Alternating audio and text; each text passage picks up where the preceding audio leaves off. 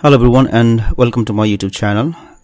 Today in this tutorial we will see how to change or remove pin code in Windows 10. When you install Windows 10 for the first time, then you may have added a pin. This pin will help you to log into your Windows account easily. Suppose in case you want to change the pin code, then how do you do that one? Click on the start button here. Then right click on your user account and click on change account settings. Now click on this sign in options.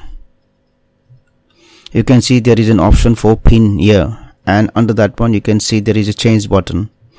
If you want to change your pin code, just click on the change button. You need to enter your old pin code here, then enter the new one.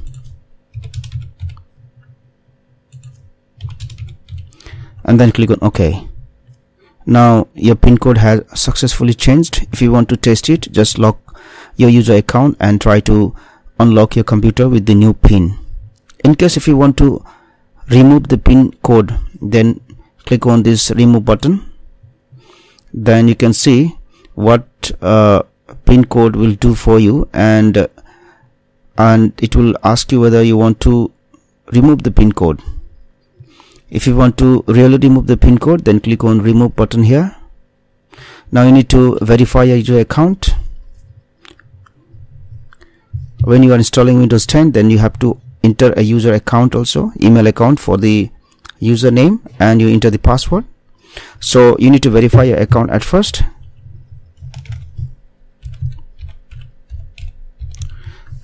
Click on the use the password and click on OK. Now you can see the pin code has successfully removed from my computer. So in this way you can either change or remove pin code from your system.